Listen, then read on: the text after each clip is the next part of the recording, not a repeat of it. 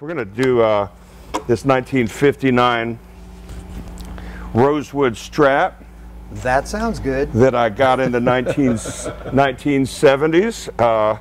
There's a guy in Atlanta that sold Persian rugs and vintage guitars. Wow. And I wanted a Strat. The Vaughan brothers had just hit the scene in the late 70s, and I wanted something to play along with my Les Paul, so I went out and got this one, and I really like it a lot. It's a beautiful playing guitar, and there were times when we would always run into the Vaughan brothers in the 70s and early 80s before they were, you know, real famous and stuff like that. And every time Stevie Ray Vaughan would see me, because I let him use this guitar when he sat in, and he would ask to buy it. So I figure I'm never going to sell it because this guy likes it so much. Yeah. I'm going to keep this guitar, but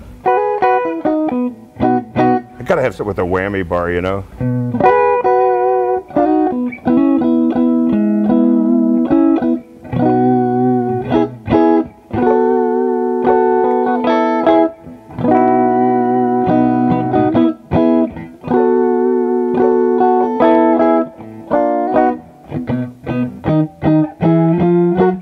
So I just love that out of phase sound that this gives, and I've had a lot of work done to this. And then somewhere along the lines, along the way when I was getting it worked on, one of the naughty repair guys stole one of my pickups. No. I don't know which one, and he put something in.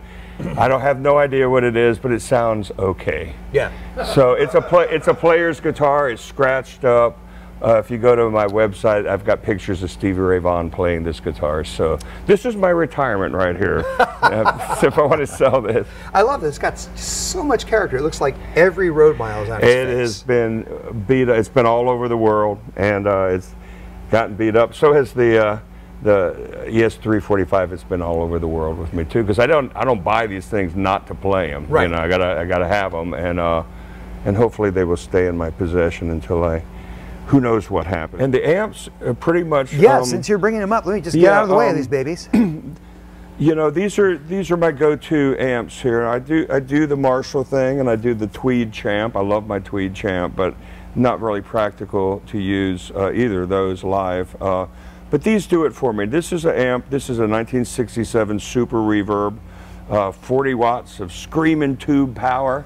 I bought that amp in the 70s from Tom Doucette, who played harmonica with the Allman Brothers Band. And Tom Doucette was on the classic Eat a Peach and Don't Keep Me Wondering and Done Somebody Wrong live at the Fillmore. And this was one of his harmonica amps. He had two Supers. And so it's very possible that this is the amp on Live at the Fillmore East, the harmonica amp. That's what I tell people if I want to impress them, but let's be honest, it might not be. It might be the other one, but he had two of them, but I bought them, and I just love it. This amp has been with me, and this is the amp when Stevie Ray Vaughan used to sit in. He would play through this amp. He played this Strat through this amp, and I've still got it set for his settings. I never changed the settings after he set in, and I could tell you the settings, but then I'd have to kill you. And so we don't want that to happen.